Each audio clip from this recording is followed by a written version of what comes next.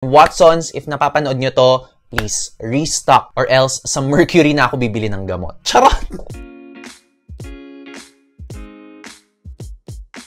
Hi everyone! Kumusta kayo? My name is Angelo. Welcome to my channel and mag-uusap na naman tayo about skincare, and skincare. So, make sure to keep watching. So, ang topic natin for this video is all about the most lightweight sunscreens that you can find in the Philippines. Now, marami na tayong na-list down ng mga best sunscreens in previous videos and maraming mga options doon na lightweight naman. Pero marami sa inyo is nag-request for two things. Number one, you wanted more lightweight sunscreens and number two, ginusto nyo na yung finish ng sunscreen sa skin is less shiny or parang less na nakaka-oily throughout the day. So in this video, hinanap ko na ang mga best of the best when it comes to sunscreens that are both lightweight and with a finish na either matte or kung hindi man siya matte finish, parang medyo natural and less shiny sa skin. And the best part is, for every budget level, there will be a sunscreen recommendation for you in this video. So with that being said, let us begin. So as usual, sineparate ko ang mga sunscreens natin into 3 different budget levels, starting with our first. This is for those na maraming budget. So for this one guys, this is again one of the few times na hindi ako makikipagsabayan sa kung ano yung internationally famous or kung ano yung mga cult favorite na products, simply because meron akong nahanap na locally available product na honestly, hindi ko alam kung bakit hindi pa siya kumakalat sa ibang mga skincare content creators abroad. And this product is none other than the one, the only Frezyderm sunscreen. Now, you might have already heard of this product sa ibang mga Filipino YouTubers or even mga Filipino celebrities, and of course, you've probably seen this sa clinic ng mga dermatologists dito sa Pilipinas. So actually, itong sunscreen na to, very well known siya locally. Pero ang nakapagtaka guys is, bakit hindi pa to parang pumapatok sa international skincare community? Na hindi ko talaga alam kung bakit, but I digress. Basta ito talaga guys, in my very humble opinion, this is the best sunscreen to get in the Philippines na locally available and yung hindi ka mauubusan ng stock. Now, this is an ultra lightweight chemical sunscreen na may matte finish. It's also water resistant and it's SPF 50+ broad spectrum,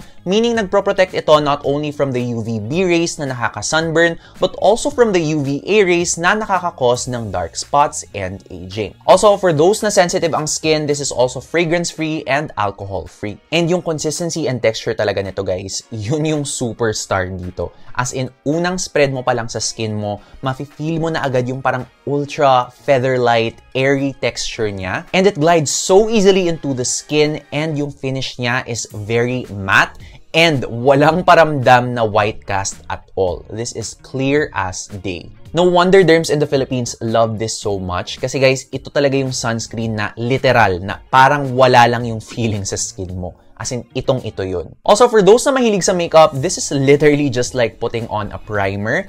And I think based sa ingredients nito, you can actually also use this as one. Now, for the price of the Frezyderm sunscreen, ayun nga lang ang talagang pinaka-catch niya. It's not the cheapest sunscreen out there. For a standard 50 ml, nakuha ko to sa Shopee for 1,650 pesos. Which actually, parang bumili ka na lang din ng mga sikat or cult favorite sunscreens like La Roche-Posay or Eucerin. Which, don't be mistaken, ito lume-level to sa mga brands na yun. Kasi guys, this is also actually a European brand. If I'm not mistaken, this is a Greek brand. And based lang sa personal preference ko, I like this better kasi out of stock din naman lagi and mahirap hagilapin yung La Roche-Posay or yung Eucerin. Meanwhile, ito sa Shopee, hanapin nyo lang siya, lagi siyang meron, and kung mawalan man ng stock, lots of derm clinics carry this as well. Pero kung wala kayong budget for this, walang problema. We move on to our next category. This is for those na medyo may budget. So sa budget level na to, marami akong mga personal favorites na lightweight sunscreens that I've mentioned in my past videos. Like for example, itong Canmake, itong OMI, and even itong bagong formulation ng Face Republic.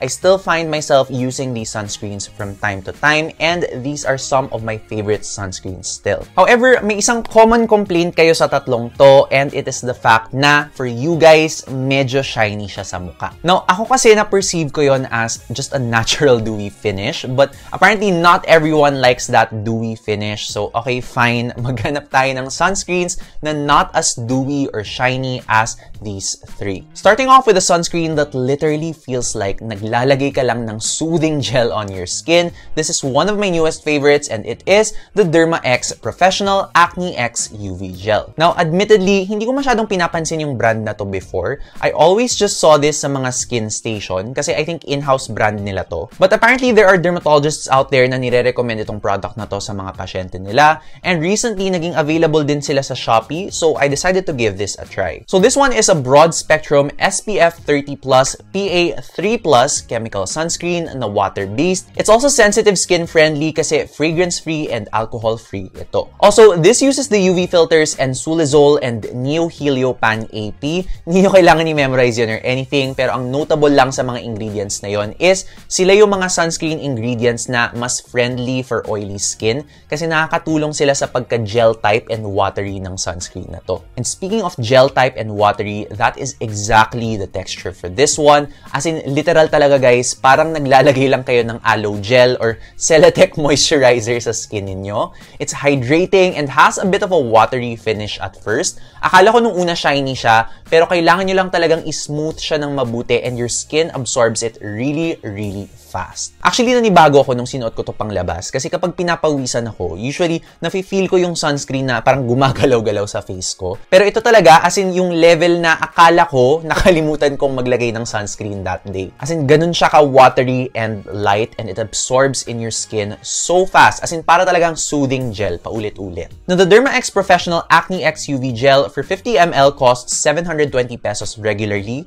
but nagdi-discount si DermaX from time to time, so I was able to get this at just 612 pesos at Shopee. Next up, from a watery finish, balik naman tayo sa smooth, silky, and matte finish. And this one, madaling-madali lang to hanapin sa mga Watsons. This is the Biore UV Perfect Face Milk. Now, I think marami sa atin ang na-overlook ang sunscreen na to, me included, kasi matagal na pala tong available. Pero kapag Biore kasi, ang usual na naaalala natin or yung parang top of mind na product natin is yung UV Aqua Rich na sunscreen. Now, well, not bad naman yung UV Aqua Rich. Medyo mas shiny kasi siya for me and marami ring nagko-complain na with that product, parang throughout the day, nagmamantika sila. And that's why I think mas magugustuhan ng mga oily skin types itong Perfect Face Milk, lalo na sa weather natin na humid kasi mattifying ito. And isa to sa mga sunscreens na hindi ako as oily throughout the day kapag ginagamit ko siya, especially if I reapply this throughout the day. Now, this one is an SPF 50+, PA4+, mineral and chemical sunscreen which is water and sweat resistant,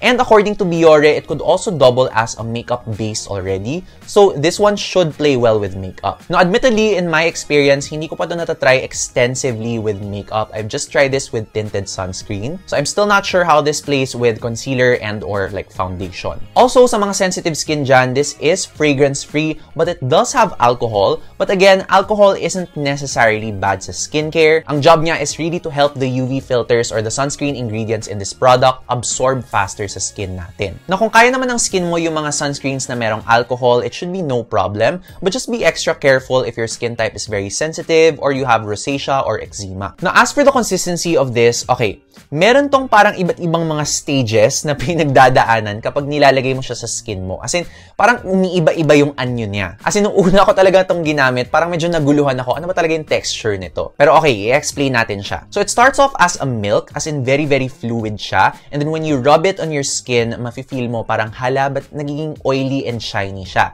Pero hindi pa siya doon natatapos. The more you smooth out the product sa skin mo, bigla siyang magiging parang almost powdery. And then ang ending mo is a really matte finish. So again, for makeup junkies, para kang biglang nagka-primer sa mukha. As in, ganun yung feeling. But all in all, this is again very lightweight. Very minimal lang yung mafe-feel mong nasa skin mo. And ang pinaka-favorite ko talagang feature nito is yung nape-prevent niya yung parang sobrang kintab ng face mo throughout the day. Especially if you reapply. So I would recommend this for those na nahahagar dun sa kintab ng face nila. Or even for those na nagsusuot ng makeup and nahuhulas siya because of your oiliness. This can definitely help keep your face matte. Now, the Biore UV Perfect Face Milk is at 435 pesos for 30 ml. You can get it online and in Watsons stores. Now, for the price, pwede na. It's not the cheapest sunscreen, pero siguro mid-range. And ang advantage talaga nito is sobrang dali niyang hanapin. Alright, now gusto ko lang mag-add ng parang runner-up or like honorable mention in this category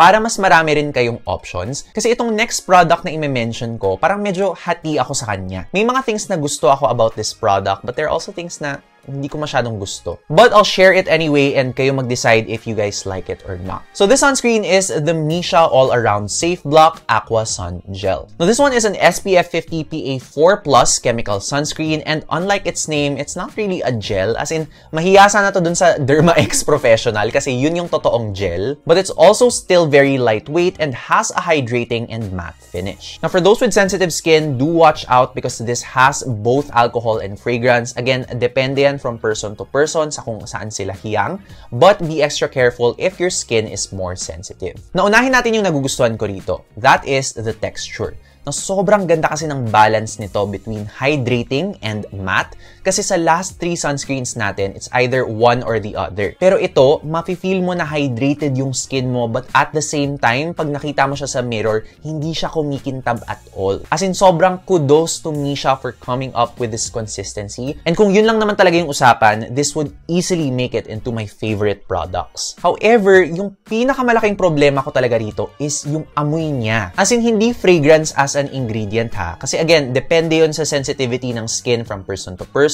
Pero ang hindi ko talaga nagugustuhan is yung literal na scent nito na nilagay nila dito. As in, hindi ko talaga siya gusto. Alam nyo ba yung amoy ng mga parang sinaunang sunscreens? As in, yung mga sunscreens na nilalagay mo kapag pupunta ka sa beach or magsiswimming nung bata ka, parang ganun yung amoy niya. And baka ako lang to, pero hindi ko talaga trip yung amoy. As in. So that's why sobrang torn ako dito. Kasi texture, A+.